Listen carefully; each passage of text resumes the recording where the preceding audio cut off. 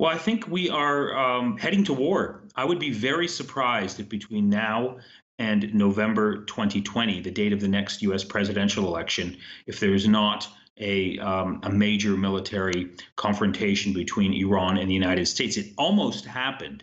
It almost happened on Thursday night.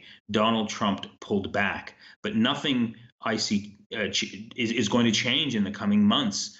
And I think all that is really preventing the outbreak of another war in the Middle East is Donald Trump's political judgment, his own sense of maturity and sagacity. And that's not a sobering thought given Donald Trump's temperament. So I think we are in very difficult waters, and the prognosis does not look very good for the future.